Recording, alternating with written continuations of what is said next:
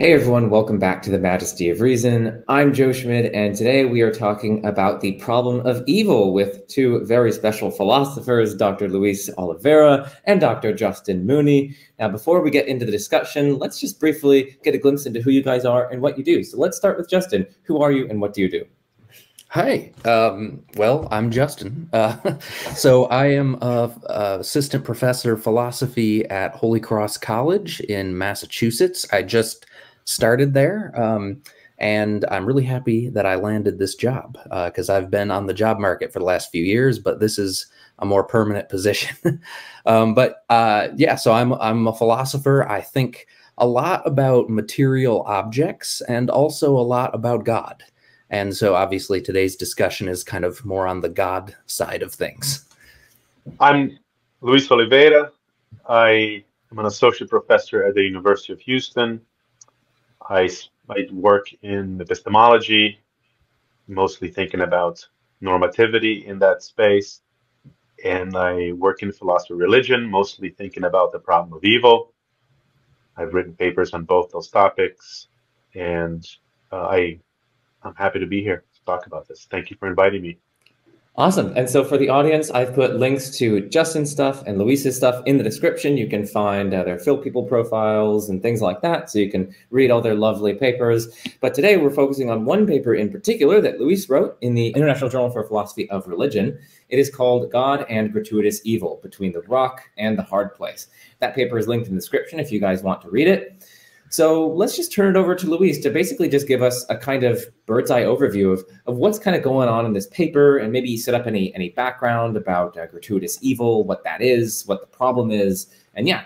This paper has a storied background. It took me a long time to get this paper completed in this form and get it published. It started with thinking a little bit more carefully about what it would take for something to justify God in permitting some evil. I think a lot of the conversation on the problem of evil turns on mentioning intuitive things that could be God's justification for evil, maybe free will, maybe the way in which some goods are connected to the evils that God permits. And I felt for a while a little bit of a dissatisfaction with the degree to which those suggestions were being probed in their details. What would it take for some of these things really to count as justifying God? And the more I thought about it, the more it seemed to me that, wait a second, if once we sort of get clear-eyed on how those things could play the role of justifying God and permitting evil, it turns out that there's other consequences to that. And when I was first thinking about this, I was thinking of the kind of claim that we see from John Hick, for example, that there are some goods that are necessarily connected to some evils. So God had to permit these evils in order to get these goods. And I thought, wait a second, if that's the case, then it seems like if that's doing the justifying, then it seems like anyone could permit the evil and get the good, and they would be justified in doing that too. So that was the nugget, the initial idea, and the paper sort of ballooned from there in the process of trying to spell that out in the correct detail, and then presenting it to other people, and then having people say, yeah, but what about this other kind of justification that we could give for God? And then sort of looking carefully into that one and seeing a similar dynamic, and then eventually someone saying, well, what about this other one? And then going, the paper just, got larger and larger and larger, and it ended up giving, taking a look at three big kinds of accounts of what could justify God in permitting evil, and suggesting that once we clarify how that process could work, it seems like it results in this problematic symmetry, where if God is justified in permitting evil on those grounds, then it seems like we are permitted in permitting or perpetrating evil on those grounds too. So the paper it introduces that problem of symmetry in sort of abstractly, as a threat, and then goes through some examples of views that I think are susceptible to that problem. Views that are not outlier views, views that are fairly mainstream views in the tradition of John Hick, for example, the soul-making kind of theodicy, the tradition of Flanagan, the free will defense kind of theodicy or kind of answer, and in the tradition of Swinburne, thinking about God's rights and a more deontological approach to the problem of evil. And that's the main part of the paper. And then there's more stuff added to it that we can get to in due time. But that's sort of that's what I think about the core of the paper is thinking about this sort of inchoate threat of symmetry, and then looking carefully at three kinds of traditional ways of thinking of God's justification for evil, and trying to show that, at least on fairly standard assumptions about the various elements, they seem problematic. Is that what the paper looked to be to you guys? Yes. Yeah, no, that's great. Justin, do you have any comments on the kind of stage setting kind of phase, or anything you want maybe to add? Just one thing. It might be helpful to give like one concrete example, just to make sure the audience understands the thought here. So here's one. And let me know, Luis, if I'm getting something important wrong here. But like, suppose you find out that maybe you see like a child, drowning in a pond, like one of Peter Singer's cases, which he uses for totally different purposes. And you believe, oh, well, but all suffering somehow leads to growth in virtue, and that's why God permits it. And in fact, that justifies God in permitting it, because growth in virtue is good enough to be worth that cost. Fill out the details however you want. And you might think, okay, well, maybe if I let this child drown, then it seems to follow that, maybe in the afterlife or something, that drowning will somehow cause this child to grow in virtue, like they'll learn something from it or whatever, right? And so I then have a really good reason not to save this drowning child. In fact, it seems like I probably shouldn't, because God is up to something here. God's trying to do something good with this, and I shouldn't interfere with what God's doing. But then that seems totally wrong, right? It seems like, no, of course, if we know anything, we know you should help the drowning child. Mm-hmm. Okay, so that was very loosely, informally stated, but I take it that's kind of like an illustration of sort of the core thought in your paper. Yeah, that's right. And the paper just looks at that core thought and says, all the natural ways that are coming up into your mind, reader, of wiggling out of this, once you sort of firm up what you need for the theodicy to work, those ways get ruled out. So once you include the necessity that you need for the theodicy, once you include the guarantee from foreknowledge that you need for the theodicy, once you include all these things in, then the ways to escape that conclusion get all closed out. So that's right. And maybe incidentally, I mean, this is not super important or anything, but this is actually something that has bugged me for a long time too. I haven't worked it out in detail the way that Luis has in this paper, but I remember going way back to when I was first started thinking about the problem of evil and looking at the academic literature on it. This was always kind of, well, maybe not always, right, but often I would have problems like this, like with a particular approach to the problem of evil, like, wait a minute, doesn't this mess with ordinary morality in some way? So I'm very happy to see this paper, because this is something that theists need to think a lot more about. Yeah, and I try to be clear in the paper that my aim, or what I think the paper accomplishes, is not the conclusion that no answer to the problem of evil escapes this problem, escapes this challenge. that there's no way out of it. That's not what I'm trying to do, and I try to be very explicit about that. My interest is exactly what you said, is that is to point out that there's a, answers to the problem of evil need to be more careful than many of them are. There are further requirements than just lobbying some potential good and saying maybe that's it, maybe that's why, and that's it, that's the job, and there's no further challenges to the Christian answer to the problem of evil. So the paper is sort of trying to draw attention, raise awareness of, Yes. to Yeah. to further elements that I think you should keep in mind when you're trying to develop your thinking about the problem of evil. Yeah, and it's one thing it's really helpful the way you've structured it, the way you've all right, here's a general premise in a general argument for against a very general approach to the theodicy, and then showing how you can kind of adapt it to these other very general approaches to theodicy, because up to this point, most of what you see in the literature that kind of touches on this issue is not general.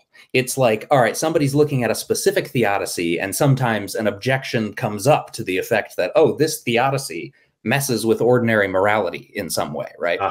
But I have not seen, prior to your paper, someone try to bring out the problem in its full generality.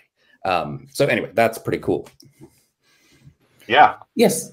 I'll just so before we get into the the nitty-gritty details, and before we get into the section on symmetry and whatnot, I think the final thing that I want to do for stage setting is maybe to at least say for the audience what exactly are the rock and the hard place that the theist may very well be getting themselves caught in. So just to make that very, very clear for the audience, Luis, if you want to say that.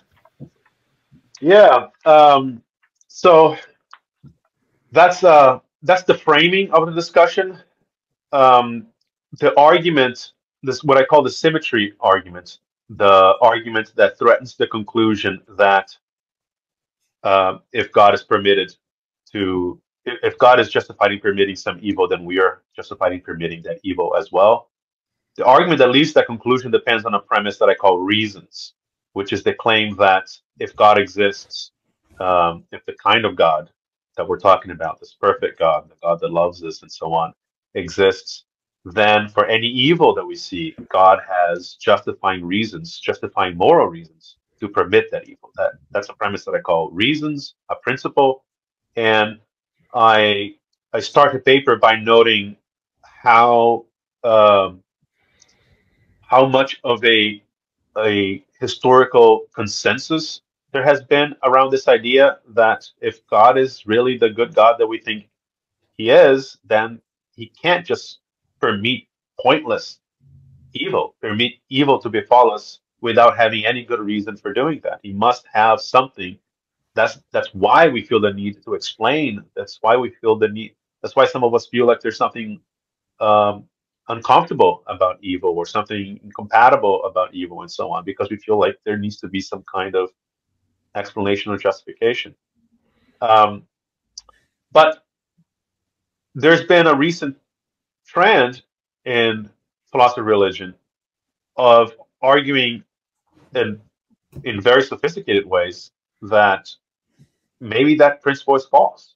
Maybe it's not the case that for every evil that we see, God needs to have a justifying moral reason for permitting it in order to be the kind of God that we think he is. And I have some cheeky things to say about that kind of approach. I think it's very implausible.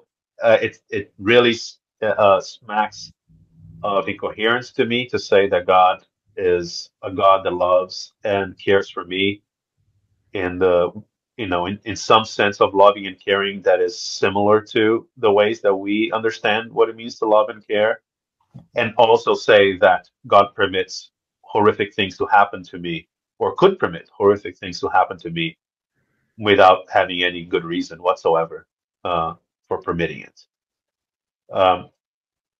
So that to me is that's maybe the rock or the hard place. That's one way to go, is to take the problem, is to say, to address the problem of evil, is to say God doesn't need any reasons.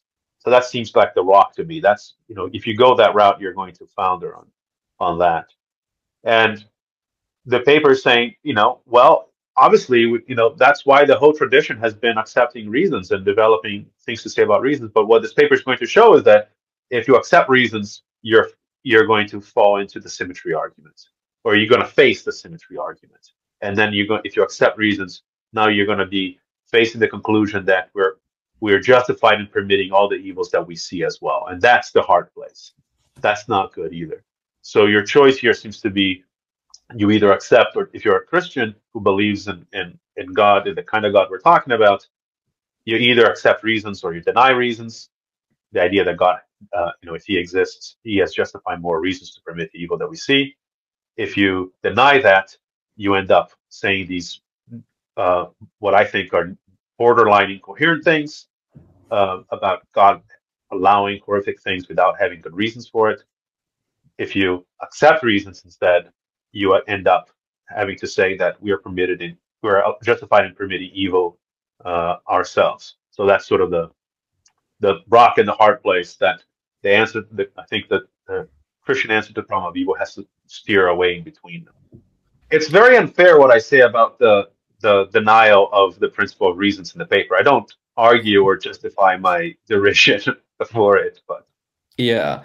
Well, I don't know if this counts as preliminary or getting into the details, but I did have an interpretive question about reasons. I wasn't sure if I understood exactly where the line is being drawn between theodicies that say, yes, God does have a morally justifying reason for permitting horrendous evils, and theodicies that say, no, God doesn't, and that's okay, or whatever.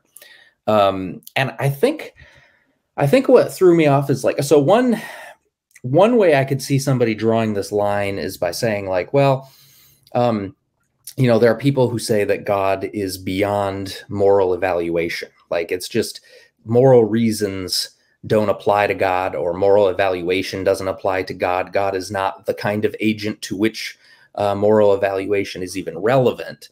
And so people like Brian Davies, Hugh McCann defend views like this. I think you cite a lot of these people. Mark Murphy has a kind of qualified version of a view like this. And there I can kind of understand that distinction, right? Because you might think, okay, well, God has reasons for not intervening, but they aren't moral reasons or morally justifying reasons, and they don't have to be.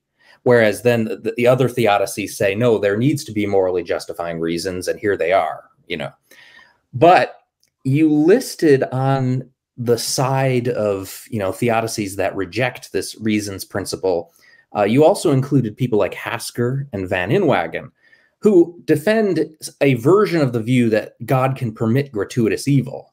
But I don't think they're thinking about it in the same way as the people who say that God is just sort of beyond moral evaluation. I think what they're thinking is God has good reasons for letting evils happen, even if those evils aren't going to have like good consequences or something along those lines, right? But if you ask like, well, why? They're going to give a story that sounds like a moral sort of story, right? A story that's like, oh, well, Van Inwagen's is something about vagueness, like there's no way to draw a non-arbitrary line, so there can't be a moral demand to draw a non-arbitrary line, right?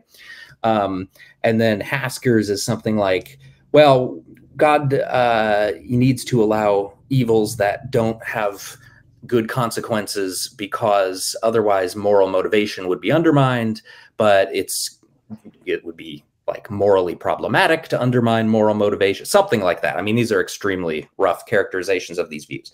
But I mean, is my question clear? Yeah. So there's two different ways that some philosophers' views get excluded by the principle I call reasons. Mm-hmm. And both, you're right that I'm excluding both of those groups, but they get excluded for different reasons, so to speak, on different grounds. So there's the group of philosophers who think that moral reasons just don't apply to God. Yeah. And And the principle says that they do, and they need to apply to God. So they are denying that principle. That's one way of doing it. But that's not Hasker and Van Inwagen. You're right about that. What gets Hasker and Van Inwagen out of the boat when it comes to my principle of reasons is that the principle is individuates or connects the justification that God needs to have to each specific instance of evil. Got it. And neither Van Inwagen nor Hasker think that that's required of God. Right? Both Van Inwagen and Hasker think that God is required to have moral justification. He needs to have a good story to tell about why he has permitted the evil that we see. But they don't think that God needs to have a story to tell about every single instance of evil and explain why he allowed that instance of evil to occur. The stories they give, Van Inwagen is very explicit about this. You mentioned that he involves vagueness, right? So for Van Inwagen, for his view, part of God's plan is to allow a large amount of evil so that people get, a strong sense of what life away from God really is, and decide freely to turn to God in light of awareness of what a horrible life is away from God. And Van Inwagen asks, how large must this amount of evil be? How much of this evil? What kind of evil? What exactly can God include in this set of very large evil to accomplish this goal? And he says that's like asking how tall someone has to be in order to perform some task where you need a tall person. There's a vague boundary. There's going to be individual evils that it's definitely the case that God need not allow this particular evil in order to accomplish his goal of having a large amount of evil. But they're included because there's a vague boundary. He can't eliminate every single one going one by one, and otherwise he would end up with no heap. So for Van Inwagen and for Hasker, the issue that gets them off the boat with respect to my principle of reasons is that they don't think that God needs to have a justification for every single instance of evil, whereas I do think that, and I can say more about why, but I do think that God needs that. I see. Yeah. Okay. So the question is about free will theodicies. It seems like you're definitely classifying at least some free will theodicies on the side of theodicies that endorse this reasons premise. It also seems like at least some theodicies, free will theodicies, reject the reasons premise in kind of the same way that Hasker and Van Inwagen do, right? Because I think maybe Swinburne, for example, is going to say, like, look, there are some evils that happen because somebody did a bad thing. And there's no reason why that bad thing had to happen in order for God to have a world where people have significant freedom or whatever. Yeah. But God nevertheless permits it because in order to have a world like that, God has to have this general policy of non-intervention or something like that, right? And that sounds structurally pretty similar to the Van Inwagen and Hasker type story. It looks like it probably rejects reasons. It does. I think it would. And when I'm working through the particular versions of the views that I'm interested in rejecting or challenging, I'm only interested in versions of them that respect reasons. Got it. And there are other versions of any of these views that are in tension with reasons, but they would just fall on the side, as I've mentioned in the framing, of denying reasons, which I think is a mistake. So versions like, maybe this is a good time to say why I think rejecting reasons is such a mistake. Rejecting reasons in the form that I have it, where it requires God to have a justifying moral reason for every instance of evil, right? Not just the general policy. So I think all general policy views are problematic. And there's different philosophers have different views on what it takes for something to justify God, right? There's various constraints that are suggested. And I'm trying to be very ecumenical in just keeping justifying more reasons as a very broad term. And you tell me what you think justifies God, and that's good enough for me, as long as you think that, something needs to be done. But where I get my constraint is exactly in this requirement that every instance needs to be Yeah. justified, as opposed to um, just some broad claim about the need for evil in general or some general policy. And here's why: I'm interested in the kind of God that when I grew up, and I grew up as a Christian believer. And I believed in a kind of God that loved me personally, that cared for me personally, that had an interest in having a relationship with me personally. Uh, Not a God that is some cosmic administrator, that is some cosmic CEO, or balancing some spreadsheet and figuring out how much evil needs to exist in the aggregate to accomplish certain goals of the corporation. And to me, if someone, what I understand love and care to be, many of these answers to the problem of evil, they may well justify the existence of a kind of God, and may be good enough, and that might even be perfection in some very abstract sense of um, that we can, philosophically carve out. But it doesn't seem to me that that God loves me in particular and cares me about me in particular. If that God allows things to happen to me without having a good reason for allowing it.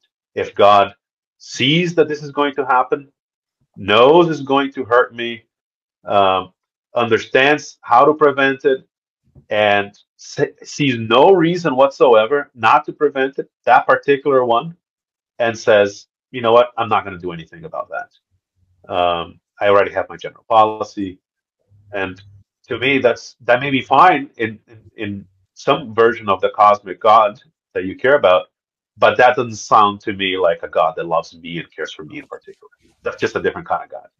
So Got it. insofar as I'm interested in that kind of God, I'm interested in a God that, yeah, for every single instance of evil, uh, God needs to have a morally justifying reason. Otherwise, that God may be great, but he ain't personally loving and caring for you in particular. Got it. Okay, yeah, that's really helpful. So I think now that I understand more clearly this reasons premise, it also helps me to see exactly where I land in the sort of map that your paper draws, because I think I reject reasons. Yeah, where do you I land? didn't, right, yeah, I didn't know that until now, but now I do. I mean, I knew it in some sense, but yeah. You So don't think God loves me? Is that what you're telling me? You don't think God loves me? yeah. No, that's, I mean, it might be a consequence of my view. I hope it isn't, but so yeah, maybe someday, I mean, I don't want to get us too off track, but maybe someday we can have a discussion about the views that reject reasons. And whether, what would someone like me say about these worries about like divine love and care for individual people and so forth. Yeah. But yeah, no, that's very helpful. Cool. I appreciate you bracketing that off so that we can go through the paper, Justin. So I guess we've got a lot of the stuff about the kind of first overall introductory section. And I know Luis, you have already introduced the threat of symmetry. I don't know if you want to spell it out further, because Justin may have further things to say about the argument in particular, but maybe you can just tell the audience, like, what exactly is the symmetry argument, and how is it sort of situated in your paper before we get into like the three different ways of trying to break symmetry or whatever. Yeah, so I'll say very quickly, there's a more well-discussed related issue to the issue I'm trying to raise, which is the threat of skepticism, of moral skepticism, right? So there's been several replies to work on the problem of evil. It specifically replies to skeptical theism, which is one way of trying to um, block challenges from evil by saying that, in more sophisticated ways, but essentially saying that we shouldn't expect to be able to see God's reasons for permitting the evil, given that we are so limited and God is so unlimited. So we shouldn't be so surprised that we can't tell why God has permitted various things to happen.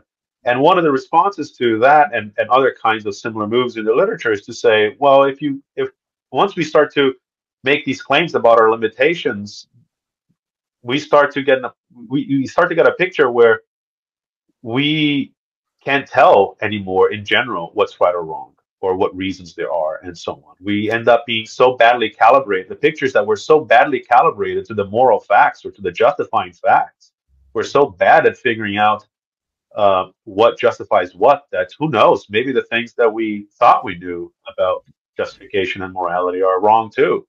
If stuff as horrific as genocide turns out could be justified, that means that we're so misguided in our thinking about what justifies what, that all bets are off, right? And so you should just say, I just don't know what, I'm now a moral skeptic about what justifies what. That's sort of the thread of skepticism that has been discussed before. And I sort of introduced that to sort of locate the threat that I'm talking about, which is a stronger challenge, right? Which is a challenge that it's not that it turns, the answers to the problem of evil may lead you to to put your hands in the air and say, who knows what justifies what. I'm just going to be, a skeptic about that, an agnostic. It's rather that, given what you're saying about the problem of evil, now you're forced to conclude that you're actually justified in permitting evil as well.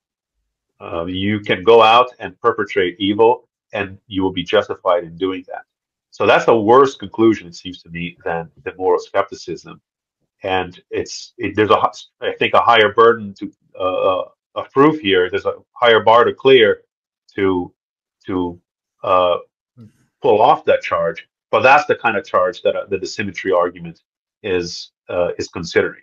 So the premises of the symmetry argument are the premise I call reasons, that says that for every if God exists, then for every instance of evil, God has a justifying moral reason for allowing that evil.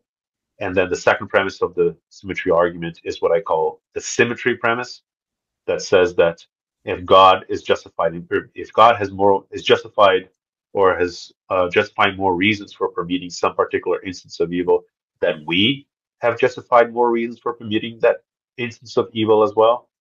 And if you have those two premises together, the result is that if God exists, then for any instance of evil, we're permitted in permitting that evil as well. So denying the second premise is the challenge that I give to theodicies and defenses when it comes to the problem of evil. You need to give me a response to the problem of evil that has the resources to reject premise 2 of this argument and defend the opposite of it, or the denial of it, which I call asymmetry. Yeah, and then so just for the audience, asymmetry would just basically be saying that no, it doesn't follow from the fact that God has justifying moral reasons for allowing E, that we then also have justifying moral reasons for allowing that particular instance of evil E. There could be a kind of asymmetry there between God's justifying moral reasons and our justifying moral reasons. So that's for the audience. And I also liked your line in the paper where it's like, in a disturbing mirror image of the old Dostoevskian adage, we can rephrase this conclusion as an equally ominous slogan: if God exists, everything is permitted. So I like that. I love that line. That was good. So Justin, any comments on this particular section on the threat of symmetry? Actually, no, I think not really, other than, so if like apparently like me, you reject reasons, then you don't have to deal with the symmetry problem. Or at least not given the way that the argument is currently set up. But I do have thoughts about the symmetry premise that I'll bring up as we go along, and maybe, we'll see if there's anything that can be said in defense of asymmetry for people who do accept reasons. So yeah, I say let's carry on. Okay, awesome. Reject reasons. Yeah. You're already on the rock, Justin. You don't have to deal with the hard place. Absolutely. So, and I mean, geology is kind of a cool subject. So rocks, they're not that bad. All right. So for the audience, now we're going on to 3 different ways. We're going to successfully go through them, but 3 different ways that the theist defender of, in response to the problem of evil, how they might try to break that kind of symmetry. So the first one appeals to necessary evil. So let's just turn it over to Luis to talk about, firstly, like, what is this way? Like, what is this appeal? And then secondly, how do you respond to it? Does it in fact break symmetry, or does it just land us back in symmetry? Yeah, so this is the kind of response to the problem of evil that is familiar from the work of John Hick, for example. Sometimes they're called soul-making theodicies or greater good theodicies. The core of the suggestion is that there are some goods that cannot exist or cannot be instantiated, cannot be brought about without the existence or permission or instantiation of some evils.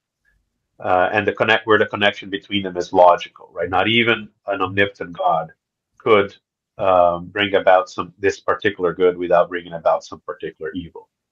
So examples of it might be some virtues like mercy, perseverance, some goods related to achievement or things like that, right? They would be, out of place if there was no difficulty that you had to overcome or that you're experiencing or that you're facing in order to have that. So what this section does is first, it tries to fill out the details of what else needs to be the case for that kind of answer to make sense, right? It can't just be that, oh yeah, there's a logical connection between these two things, therefore it's all good. It has to be that the thing that you're pointing out is, axiologically speaking, a much greater good than the thing that it costs is an evil, right? It needs to outweigh, in some axiological sense, the value, the disvalue of the evil, right? So that's one, and that's typically the most obvious and most discussed component of this kind of answer. But then I mentioned that there's people presume this second component, but it's not to be taken for granted. That it must not only outweigh.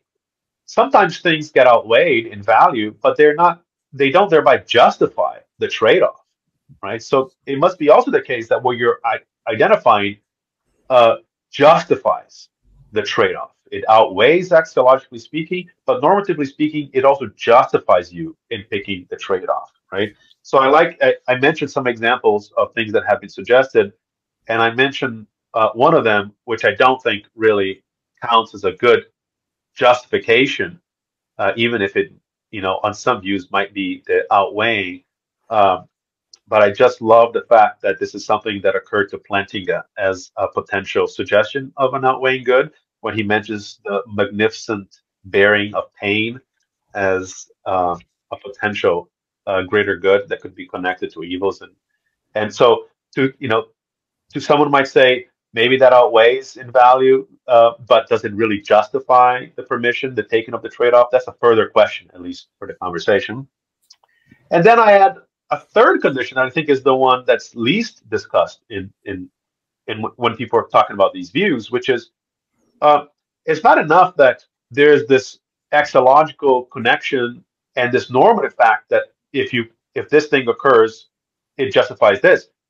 It also needs to be the case that this thing will actually occur for you to be justified in permitting it, specifically once we have into the picture God's foreknowledge, the fact that he knows in advance whether the thing is going to occur or not, right? So God is not taking risks here. I'm assuming in this part of the paper, I should say, I guess, a traditional picture of God's providential foreknowledge, where God does know in advance everything that's going to happen. I addressed later in the paper the different views about this. But on the assumption that God does know what's going to happen, he knows whether or not this thing, call it A, which per assumption, if it actually occurs, it justifies the permission of B, which is bad. But suppose that God also knows that it won't occur. If he permits B, turns out that A won't occur for other reasons. Then it's true in one sense that A justifies B. It's true in this theoretical sense that A has more value than B, that A is enough to, if A occurred, it would justify permitting B and so on. But it's simply not the case that A does justify B because A didn't occur and God knew of it. So in order to be the kind of thing that would, in order to have an explanation of evil that turns on these kinds of connections, the axiological, the normative connections between greater goods and evils, assuming God's foreknowledge, it needs to be the case that the things God is permitting are connected to goods that will, in fact, that God knows, as a matter of fact, that will occur, right? And once you have those three elements, I think you have the kind of answer in full that we're talking about. I coined the term pointless evil in this in this section to be an evil that either is not connected in the right way to a greater good, you know, it doesn't outweigh a greater good, or it doesn't, or it's not outweighed by a greater good, or it's not justified by a greater good that outweighs it, or that even though it has those relations, it's not going to occur anyway, right? So that's a pointless evil on any of those counts. If God permits an evil like that, even if it has those connections, but it doesn't come to pass, that wasn't a justified permission by God. So once we have that, we have then a version of this view that is complete, that says that God's justification for permitting an evil, God's justification for permitting any evil is that the evil is not pointless, right? It is outweighed by some good, it is justified by that good, and that good is guaranteed to occur. That's why God has permitted. Right? So that's the full kind of picture of that count that I'm talking about. Again, if once you have those three elements baked into the view, and I say baked in, but I'm trying to motivate them as requirements of the view. If you're going to try to actually say what justifies God, you have to fill in these details. And once you have those details in, then it turns out that there's no evil that actually occurs that is not connected to a greater good that outweighs it, that justifies its permission, and that will actually occur in the future, right? There's never pointless evil in the world, according to this explanation. And but that's just that's the kind of thing that will land us back into the symmetry premise, right? Because now we've stipulated that what gives God's reason, gives God reasons, is some objective fact about the relation between these things, and not something particular about God, right? It's the justifying power of the outweighing relation between this greater good and this evil, and the guaranteed fact that it will occur. So I can be confident that if I punch someone and harm them, if that actually happens, if God doesn't intervene, then that evil, by necessity, is connected to a greater good that justifies my punching someone, and that will in fact come about in some way at some time, right? So there's nothing that I can do that is not going to be connected to some greater good that justifies doing that thing.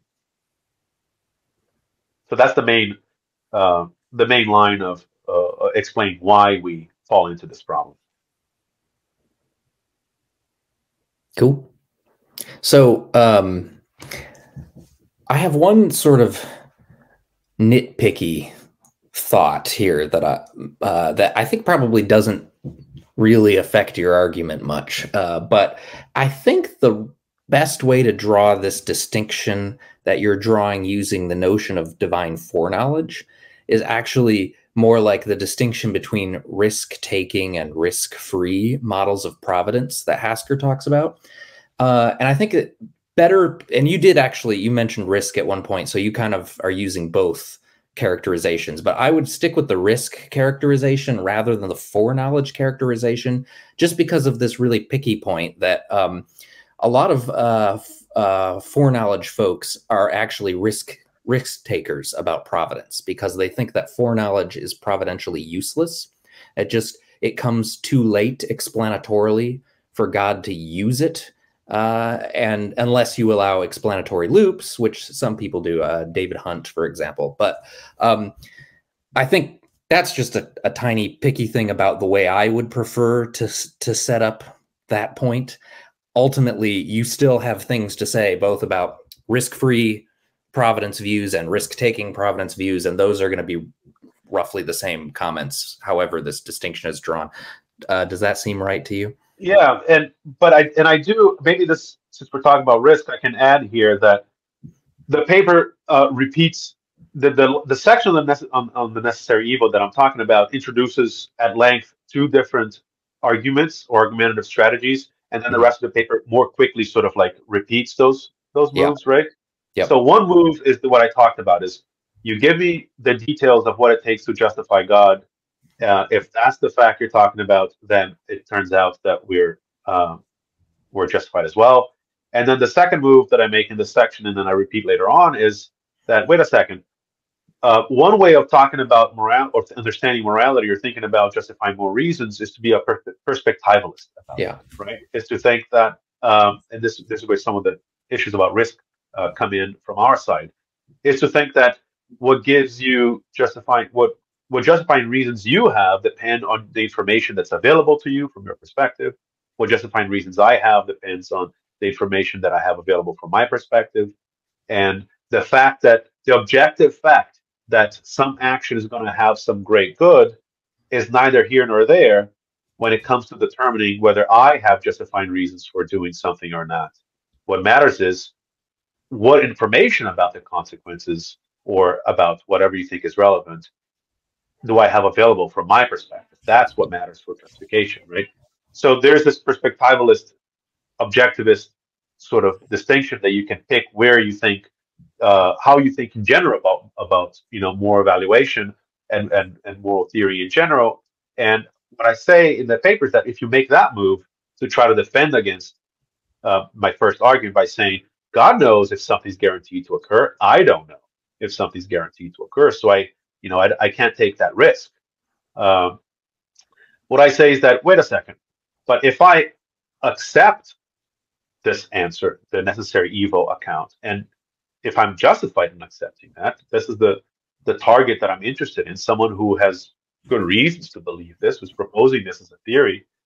If that's the position that I'm in, then I can have, on the basis of my justified acceptance of this, I can be justified in believing that nothing that I do will matter. Nothing that I do will be a pointless evil either. So I can also act on that basis.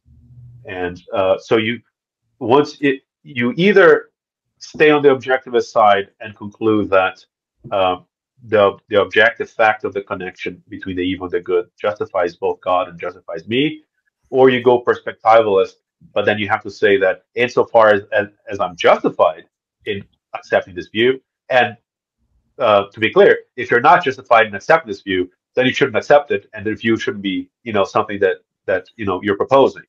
But if you are justified in accepting it, if you think that this is something that you have good reason to accept, and that's why we're discussing it, well, then you're justified in accepting the consequences of it. And one of the consequences of it is that nothing that you do will ever be pointless. No evil that you perform will ever be pointless. So you're justified in acting on that.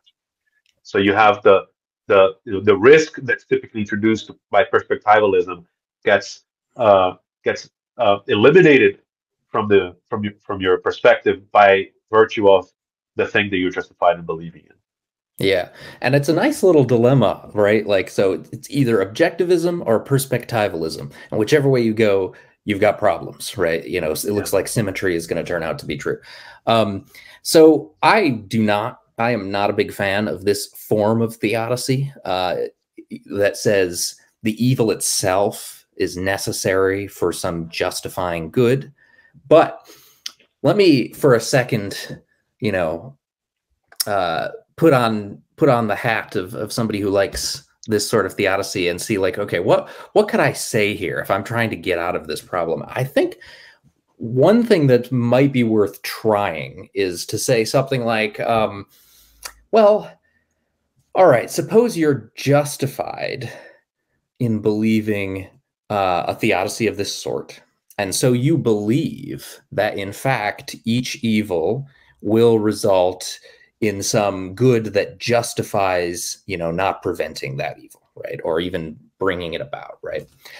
You can be justified in believing something and still have a fairly low credence in it. In fact, I am sort of attracted to the view that you can even have a credence of less than 0.5 in some things that you're justified in believing. I don't like the threshold views about the relationship between belief and credence, right? But actually, even if you have a pretty high credence, like, I don't know, maybe like 0.9 credence that some theodicy of this sort is true, you might think, but wait a second. There's still risk here, and it's all on one side, because no matter what I do, I'm not going to be able to mess up God's plans, right? I can't stop God from doing whatever it is God has set out to do. And so I could try to prevent this evil, and I don't have to worry about messing up God's plans. But on the other hand, what happens if I let the evil happen? Well, now I'm taking a serious risk, and that is the risk that I'm wrong about my theodicy, and this evil is actually gratuitous, and I should have prevented it, right? And so you might think that in that situation, you do have an obligation to intervene, whereas God doesn't, because God is going to be certain about the correct theodicy, right? I don't know. What do you think about that move? I think it's an interesting suggestion, and I think that's the kind of elaboration that when I wrote the paper, I was hoping and urging theists working on the problem of evil to do, right? Because you're here. Notice how you're introducing and appealing to very interesting and controversial views in other areas in epistemology, for example, to make the view work out. And I think that's the kind of interesting stuff that answering the problem of evil requires commitments that you might be uncomfortable with, like the ones that you're suggesting between the relation between credence and justification. But that aside, so here's what some things that come to my mind. First, I think it's good to note that there's still this awkward correlation that I think is theoretically puzzling, where the more justified, the more rationally confident you are in this answer, the less you have to care about evil and the evil that you do, right? Yeah. That's sort of, I find it theoretically odd, right? That the more, if my rational confidence in this gets increased by whatever means, then I can go around doing the more evil and without concern. That seems odd to me. And the way you've outlined that, the view that you've outlined doesn't seem to escape that awkwardness. But the other thing I would say is that even if you don't think that the rational credence, your level of rational credence is neatly correlated with your level of justification, there's a lot of work on what is the norm of action, right? What is it that justifies you in acting in some way? And most of that work, or much of that work at least, is in terms of justified beliefs, right? If you're justified in believing something, you're permitted to act on it, or knowledge being the norm of action. And for most people working in this space, knowledge is a fallibilist kind of knowledge, where you're not required to have maximal justification, so presumably you're not required to have maximal rational confidence in order to know either. So on both of those kinds of accounts, you will be permitted to act on your belief in this necessary evil explanation because you're justified in believing it, or you know it perhaps, even if you have low rational confidence in it. So it wouldn't be enough to merely draw that distinction that you're drawing to escape, I think, the issue. And the last thing that comes to my mind is that, listen, any view you have about your eternal post-mortem fate is risky. is something that comes with risks that might affect, that you shouldn't be incredibly rationally confident anyway.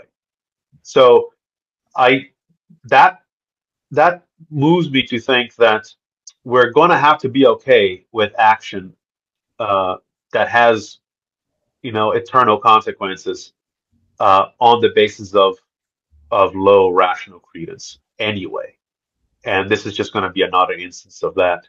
And if you tell me that I'm justified, I have low rational credence, but I'm justified, I'm likely to think, well, that's good enough for action. It's good enough for action in most cases. It's good enough for action here. But So, that's Justin, not a refutation of what you said. Yeah, Justin, I'll let you add any comments that you want, but we do need to get on to the necessary permission kind of theodicies. So I'll just let you say any final things for Justin, and then we need to move on. Sure, yeah, and actually, all I'll say is I think it was the first worry and maybe the second worry you raised.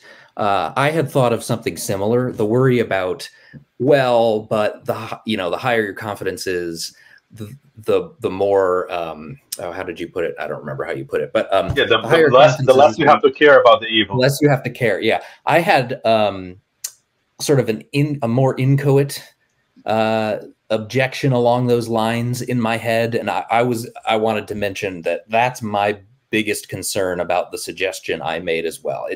There's something like, it's like you might be able to preserve, like, yes, technically you should save the drowning child, but it seems like the levels of risk and stuff, it's not going to be quite right. It's not what we normally think that it is. Something like that.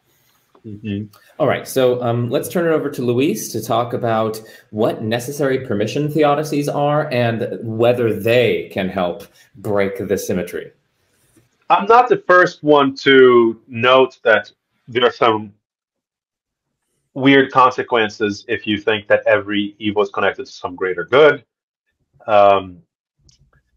Steve Weichstra, for example, that's his self-conscious reason to not accept a necessary evil kind of account of God's justification for evil, even though it's not developed as carefully as I've tried to point out. But that the main move then is to say, listen, maybe there are some evils that are pointless in the sense that we have defined.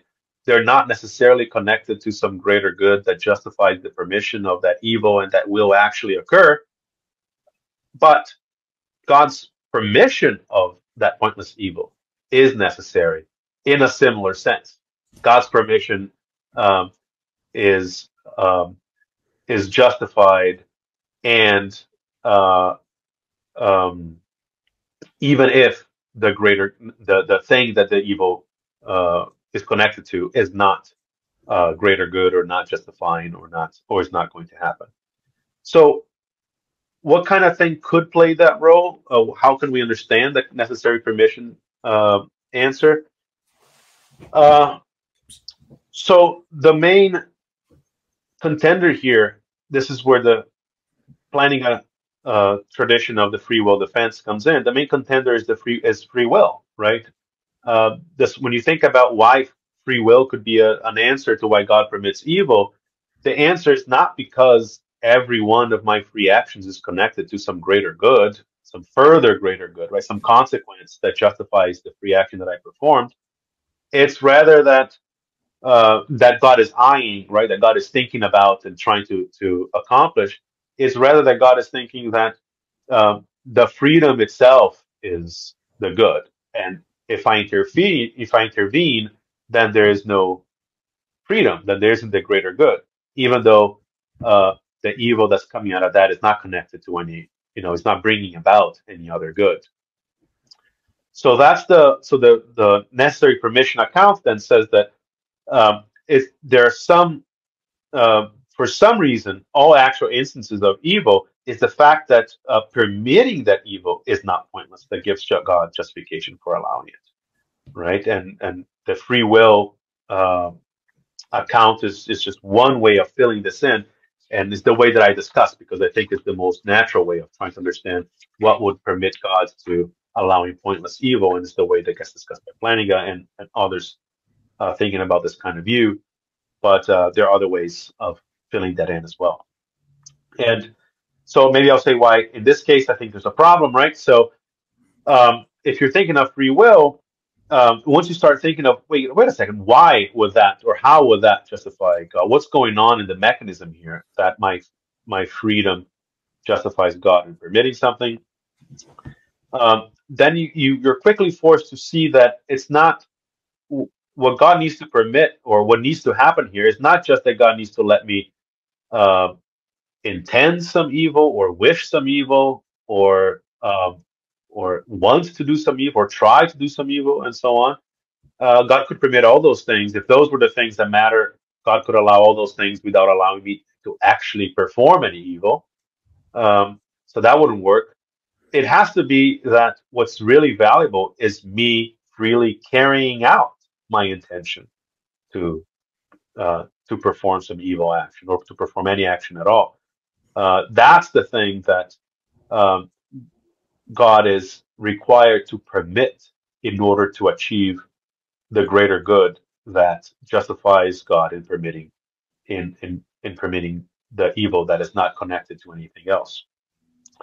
But once you understand that what's doing the work here is my actually performing the action, not just my wanting or trying to perform the action, that somehow God needed to let it go all the way, then again, then that's true whether or not God is the one interfering. The greater good only happens if I actually perform the evil action. And you intervening with my performing that action blocks the greater good from coming into existence just as much as God interfering with me doing my evil action. So there's no asymmetry to be found in this case, because what is really required for the good is that I actually carry out what I'm doing. And same move again with the perspectivalism. Once you go perspectivalist, if you have a justified belief in that view, then you can act as if it is true and have the same problem. The comments that I had on this part of the paper, as I think you pointed out, are kind of like suggesting, like, all right, here's a different way to go. Like, it's sort of like, it's not really saying that there's anything wrong with your objection to this kind of theodicy. It's just saying something more like, oh, there's a nearby neighbor to this kind of theodicy that might get around the worry, that might justify asymmetry. Yeah. So here's what I kind of said in those comments. So it seems like, and you've already mentioned this distinction. There's an important distinction between, a theodicy which says that God has a good reason not to prevent the evil, and a theodicy that says everyone has a good reason not to prevent the evil, right? And so what a person who's attracted to theodicies in this general neighborhood needs to do, I think, is find one of the first kind, where it's God and only God, and not also us, who has a reason not to prevent the evil. And there are some theodicies that have this structure. Now, whether or not they're any good as theodicies is a whole other question, right? But just to give two examples very briefly, the sort of broadly Swinburne kind of free will theodicy, which says that what God wants is for people to be responsible for the good stuff that happens in the world, right? Well, in order for people to be responsible for it, God has to leave it up to us. God has to have a no intervention policy of some sort, so that what happens in the world, whether it goes well or poorly, is to some extent up to us, right? And so that gives God a reason not to intervene to stop us, even when we're going to go wrong. Because if God has a policy of, well, intervene if they're going to go wrong, then it's not really up to us whether things go well or poorly. God is overseeing things in such a way that they're guaranteed to go well. But that doesn't give us a reason not to intervene and stop evil, because we are part of the people whom God is trying to leave things up to. So if I intervene and stop somebody, then that's an instance of the good that God is aiming for, right? Namely, things going well in the world because we brought that about and not God, right?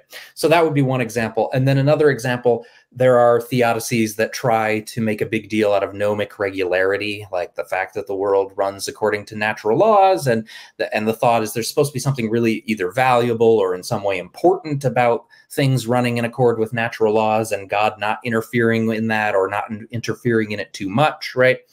And there's another case where, okay, every time God interferes in the world, you might think that's going to mess with gnomic regularity, and so that detracts from this good that God is trying to bring about or preserve. But my interfering to prevent an evil doesn't detract at all from gnomic regularity, because anything I can do to prevent an evil is subject to the laws of nature and is in accord with the laws of nature. So I guess, anyway, overall thought, what the theodicist who likes the kind of theodicy you're criticizing here, I think, needs to do is go for that variant of it, or that version. And there may be ways to do that. I mean, you know, there certainly have been steps.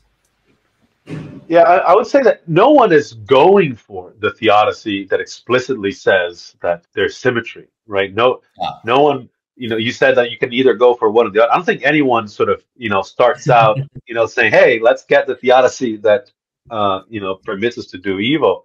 I think it's revealed to you sometimes, if, you know, if some of these arguments work, that something you thought did not have that result actually has that result, right? And I think so. Yeah, the question is whether these other ones can be shown once they're fully developed to have this undesirable result as well or not.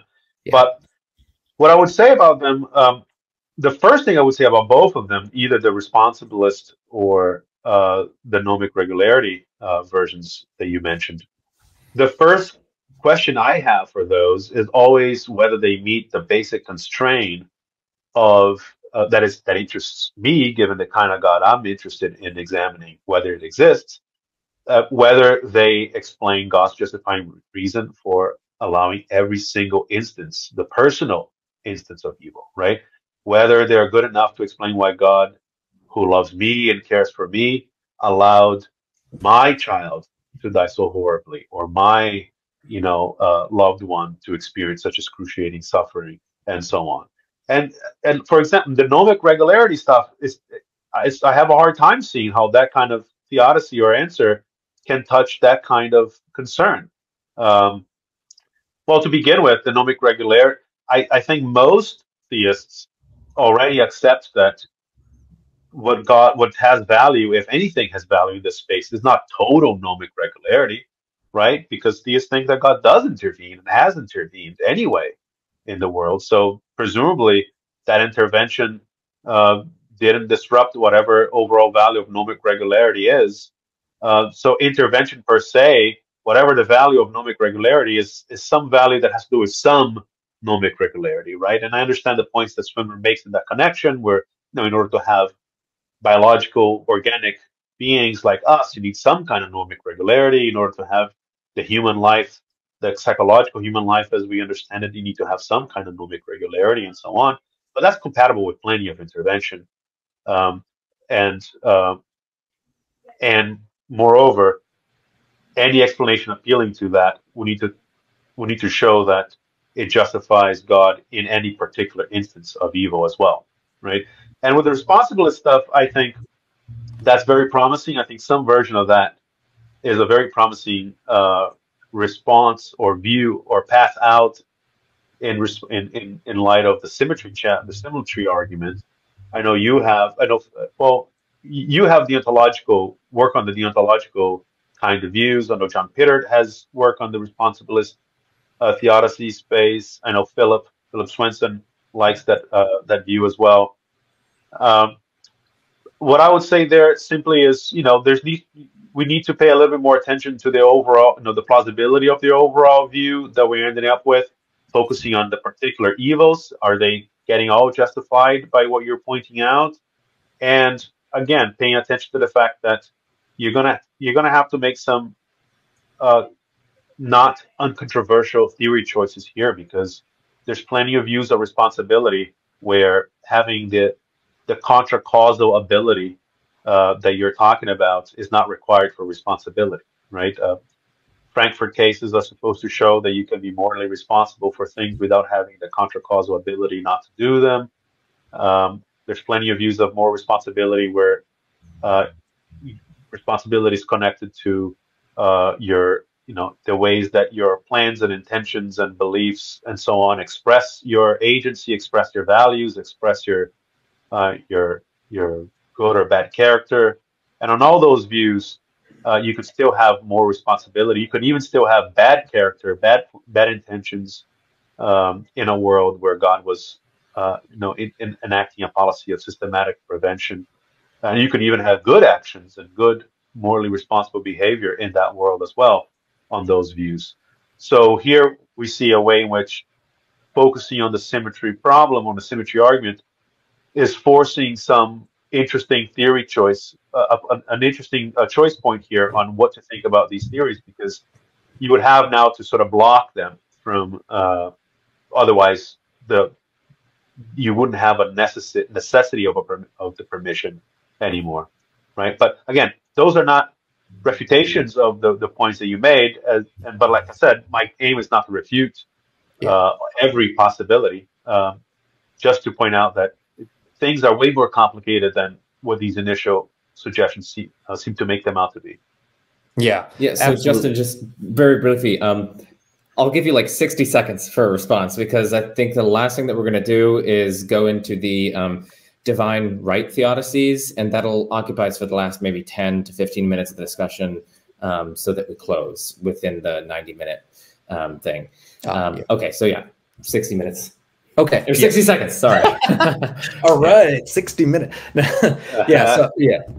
No, I realize we do have to keep things moving. So let me just say, I agree with almost everything that you just said. And I think you're right. This problem forces the theodicists to kind of develop things in a certain direction and take a closer look at what happens when we start going that sort of direction. There are particular issues that you raised that I could comment on, but I think we would just end up going down rabbit holes about particular theodicies. So let me just leave it at that. Awesome. So then the last thing that we're going to cover for our discussion, turning it over to Luis, is going to be divine right theodicies, and whether, firstly, what are they? And secondly, do they help break the symmetry? Yeah, so so far the theodicies I've been talking about, they are broadly consequentialist in nature, right? They think that what justifies something is the consequences. What justifies God in permitting evil are the consequences of permitting or not permitting that evil. And what that, to use some jargon, what that does is it relies on what we call agent neutral reasons, right? Reasons that apply to anyone, no matter what relationship they have to the evil in question. And one feature of the ontological approaches to moral theory is that they tend to focus on what's called agent relative reasons that only exist for those who are related in the right way to someone or to something, right? And a divine right theodicy, or divine right answer to the problem of evil here, is one that it sort of takes on board much of what we've talked about so far. You still want God to be interested in the consequences, not like anything goes. But it's important that God, given his relationship to us, has the right to allow some things. Whereas we, even given the consequentialist connections between the evils and the good, we don't have the right to allow some evil to occur for the sake of the greater good, right? But once we introduce that distinction, it seems like you can break the symmetry, because now God is the one that has the right, and we are the ones who don't have the right. So what I do in that section is show that at least initially doesn't seem to help, because once we say that God has a right, and once we build in all the other elements of it too, it turns out that we have other things playing a role here that will give us the permission to do evil. Namely, that typically, if someone has a right to permit some greater good, to accept a trade-off where they permit some greater good, where they permit some evil for the sake of some greater good, if they have the right and the authority to make that trade-off, and I don't have the authority to make that trade-off, well, then I also don't have the authority or the right to intervene with their permission of that trade-off, right? It comes with their right to make the trade-off, that, and it comes with my not having the right, that whatever they decide, I should abide by. So once we put that into the picture, then it turns out that even if we give God this asymmetry in having the right, the result is going to be similar, where it's not going to be like the previous views where the same thing that justifies God ends up justifying us. It's going to be different, but whatever, since God has the justification, since we are subject to whatever he decides as being the one with authority, there's something else that's going to justify us, namely the relation of being under the authority of God. If it's good enough for God, this trade-off should be good enough for us, right? So you end up having the symmetry restored in an indirect way on those divine right accounts as well. Awesome. Yeah, okay. So I think I have two main thoughts about divine right theodicies, but first let me clarify. So the last section of the paper about divine duty theodicies, are we just going to skip that? We're going to skip that. Yes, we are going to skip that. The audience, if they want to check that out, they will have to read the paper. Yeah, I'll just mention very quickly that that's, that illustrates how you can have, clearly, I think you can have answers to the problem of evil that avoid the symmetry challenge. I discussed one in the paper. But the problem for any answer is a twofold problem. You have to both be what each of us will reasonably disagree on these kinds of judgments, but you have to have an answer that is overall plausible as a response to the problem of evil and that avoids the symmetry challenge, right? Doing just one of those tasks, whichever it is, doesn't help. And the three theories we're talking about, I'm saying they seem very plausible to me as, things that could justify God, but they seem to fail when in the second test, which is the symmetry challenge. And the last one I talk about in the paper, it seems to succeed at the symmetry test, but at the cost to me, by my lights, of being very, very implausible. And so, that's not good either. Okay, cool. Yeah, and we are skipping that. So just turning it over to Justin. Okay. All right, thanks. Yeah, okay. So my two thoughts then about what are divine right theodicies. So one thought is take the same strategy that I suggested when we were talking about divine permission theodicies and look for a justifying good which requires that God not intervene, but doesn't require that we don't intervene. Say, tell a story about how God has a right to bring about that good. And actually, I guess in this case, it wouldn't matter what we say about if there's an asymmetry between divine right, God having a right and us having a right, because the asymmetry is in what the good requires, right? But it seems to me like if you take, for example, Swinburne's free will theodicy, he develops this idea that not only can God bring about this certain kind of responsibility only by letting us kind of wreak havoc if we so choose, but also God has a right to do so, right? So his theodicy is going to have this form of, or at least one might, try to argue that it has this form of like, well, the good requires that God doesn't intervene, but not us. And then that would vindicate asymmetry. So this is just kind of the same point again, just saying you can use it here as well, I guess. Yeah. So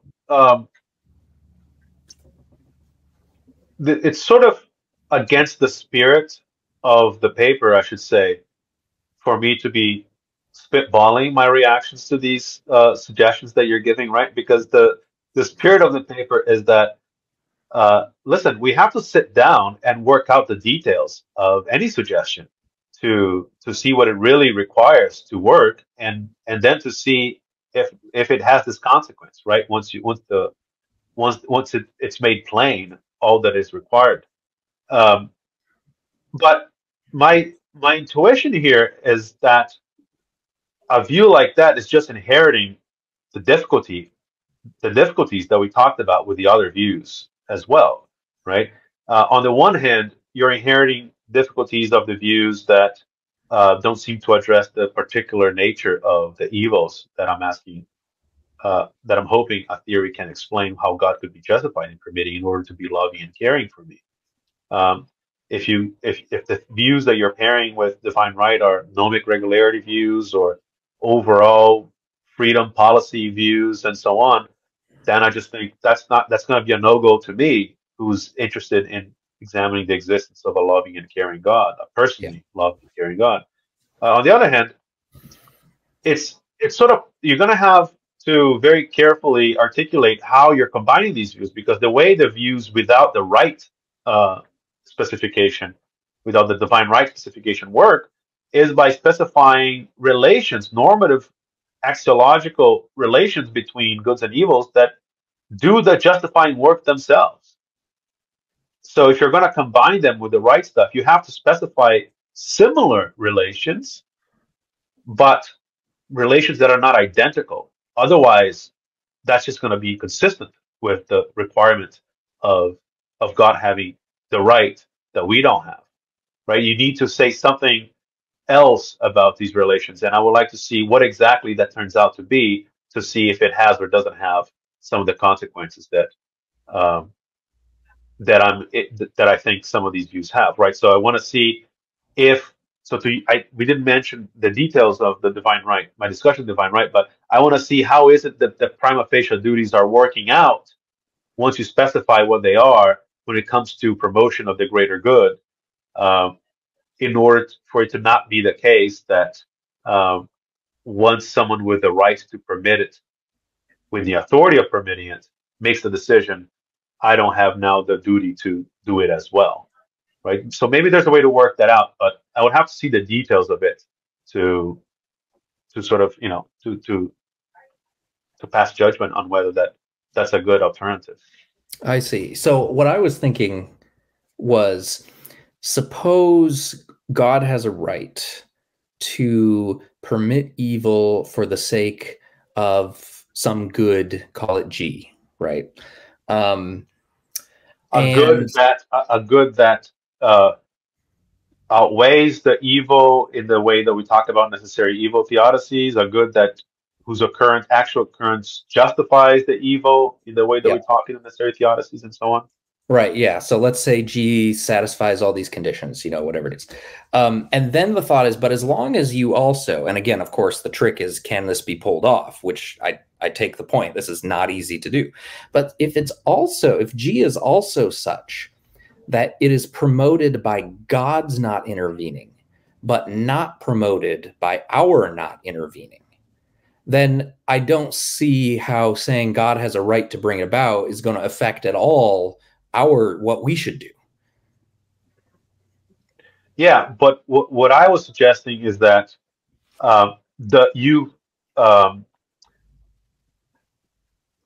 imposing when you try to articulate a view of that kind, it doesn't seem like God's right stuff is doing any of the work here. Oh, right. True. And so you're just bringing us back into a divine permission theodicy. Divine permission. Yes. That are by articulating and by stipulating, because you haven't given the detail, by stipulating that it turns out that the good is only promoted if God permits, not if we permit.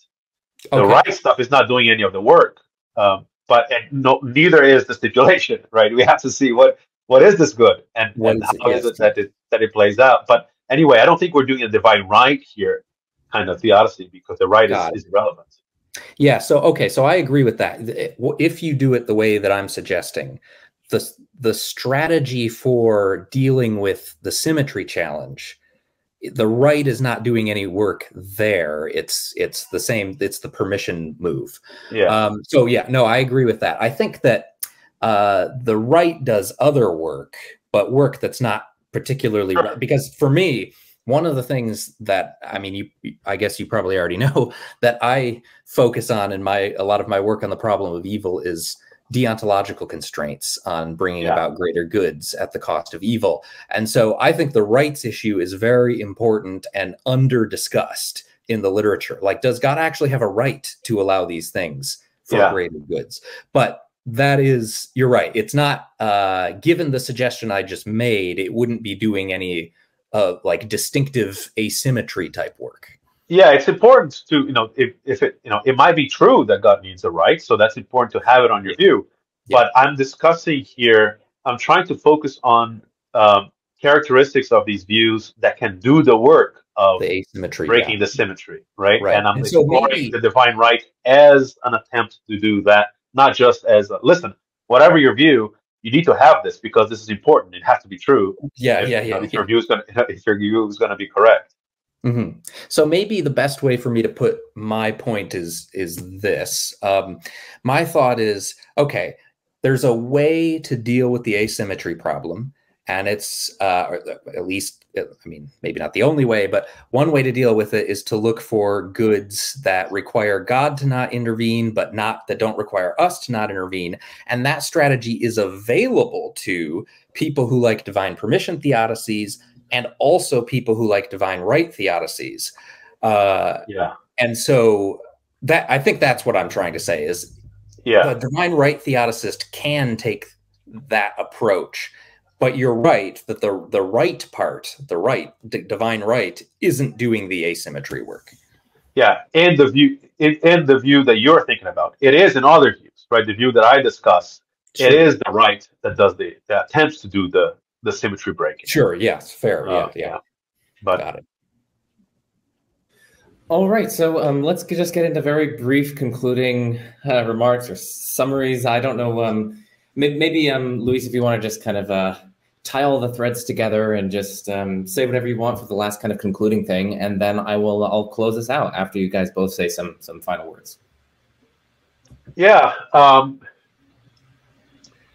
don't know what kind of how I can weave things together here. I feel like, just as in the paper, I feel I've been rambling about my discontent with various theodicies without much direction. I think what I'm like I said earlier, what I've been trying to show, what I was trying to show in the paper, and what I've been trying to show in this conversation is not that there are no theodicies or views about the problem of evil that escape the symmetry argument, but rather that escaping the symmetry argument should be a more focused concern of theodicies and those who are trying to give answers to the problem of evil, and trying to highlight, and not just saying that, and trying to say, okay, let me show you carefully why, right? And show how three of the big ways of responding to the problem of evil seem to have, on natural ways of developing it, seem to lead into seem to entail the premise that is problematic, the symmetry premise. Whatever you think, however you think you can escape this, which there are plenty of ways of trying. Justin has been mentioning many of them. You should pay more attention to those details when you're talking about it. That's one big takeaway. Another big takeaway for me that I hope people have with reading the paper is the importance of staying honest when it comes to the kind of God we're trying to justify and what it would take to justify that. I don't think enough attention is paid in discussions of the problem of evil of what it is exactly, the nature of this God that we're trying to explain as compatible or more than compatible, as fitting with the nature of the world. I don't find it very interesting when we are simply trying to show that some unmoved mover could exist, or some Anselmian perfect, abstractly perfect God could exist, and so on. I'm interested when I think, when given the things that I think matter in religious life, I think the kind of God that I'm trying to understand whether it does or could exist in this kind of world is a personal God that loves and cares for us and loves and cares for me in the way that we understand, or in similar ways to what we understand love and care. And I think that imposes constraints on the answers to the problem of evil that are plausible and that make sense.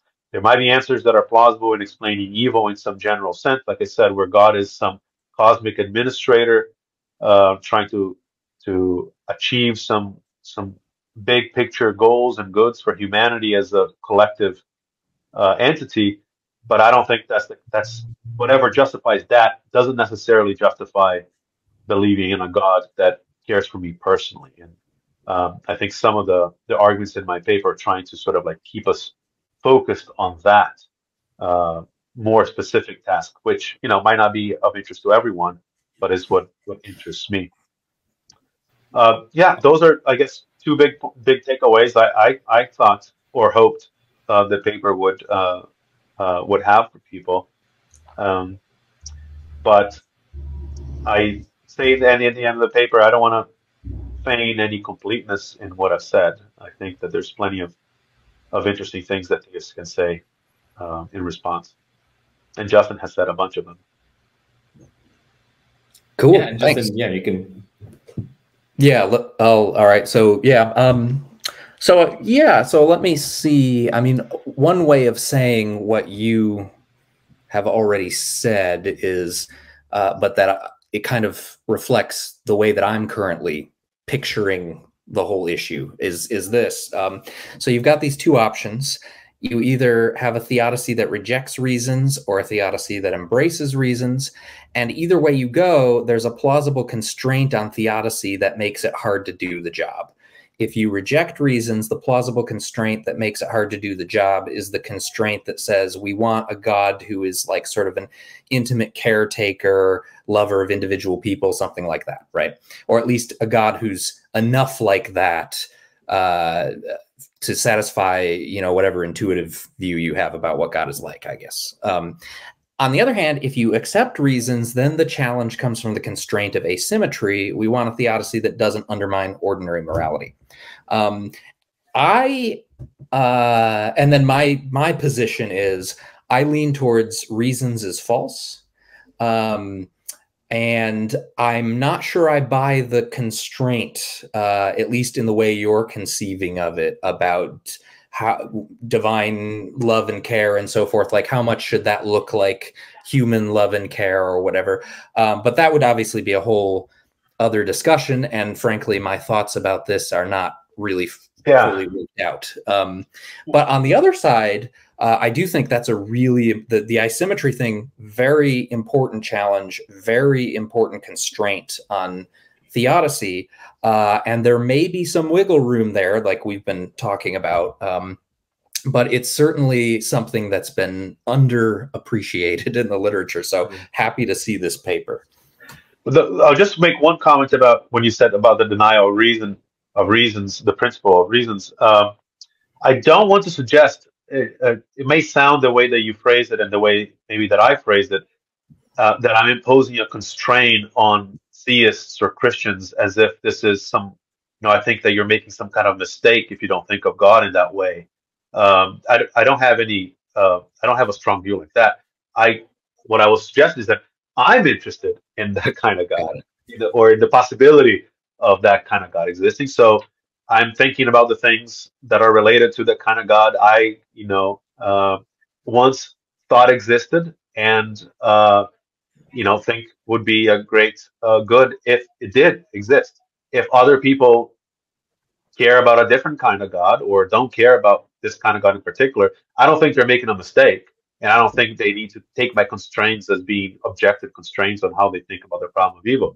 We're just interested in different things. That's what I would say about that. All right. Well, thank you, Luis, and thank you, Justin, for coming on the channel. I really enjoyed this discussion, and I hope my audience enjoyed it. Are you going to tell us who won this now, Joe? Of course. I think the audience won. I think that's who won. So So yeah, thank you guys again for coming on, and shout out to both of your work, because in the description I've linked your Phil People stuff, your websites if you have them and whatnot. I will find all that online and put that down in there. So for the audience, you guys can check that out. Again, check out the paper that we've been talking about, which is published in IJPR. It's called God and Gratuitous Evil, Between the Rock and the Hard Place. And of course, if you guys in the audience have made it this far, you probably see value in the work that I do. So please smash that like button. It's totally free. Turn on that little bell for notifications and subscribe to the channel. And of course, if you really see value in the work that I do, please consider supporting me on Patreon or through one-time donation. Links to those are in the description. And of course, what better way to end is there than I'm Joe Schmidt. This is The Majesty of Reason, and peace out.